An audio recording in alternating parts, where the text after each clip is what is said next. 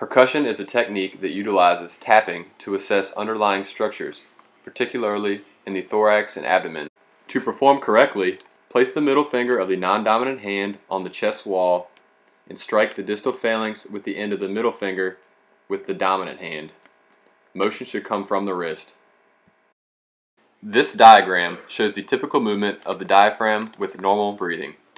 As you can see, the diaphragm descends with inspiration and ascends with expiration. When percussing above the dotted line, the clinician will hear a resonant sound, and when percussing below the dotted line, the clinician will hear a dull sound.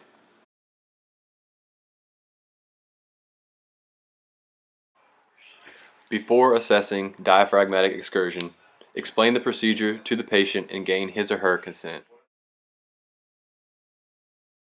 To initiate the examination, drape the patient, place him or her in a seated position, and expose the patient's back. The clinician should begin by percussing at the apex of the lungs and move to the base of the lungs while the patient is breathing normally. It is important that the clinician avoid percussing over bony landmarks during this procedure.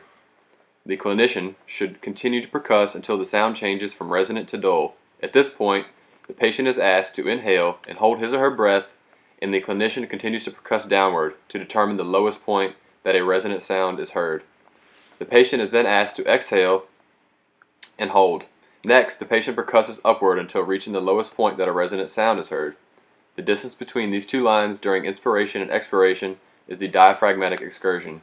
With patient consent, a small mark can be made at each of these lines, and a tape measure can be used to assess the amount of diaphragmatic excursion present.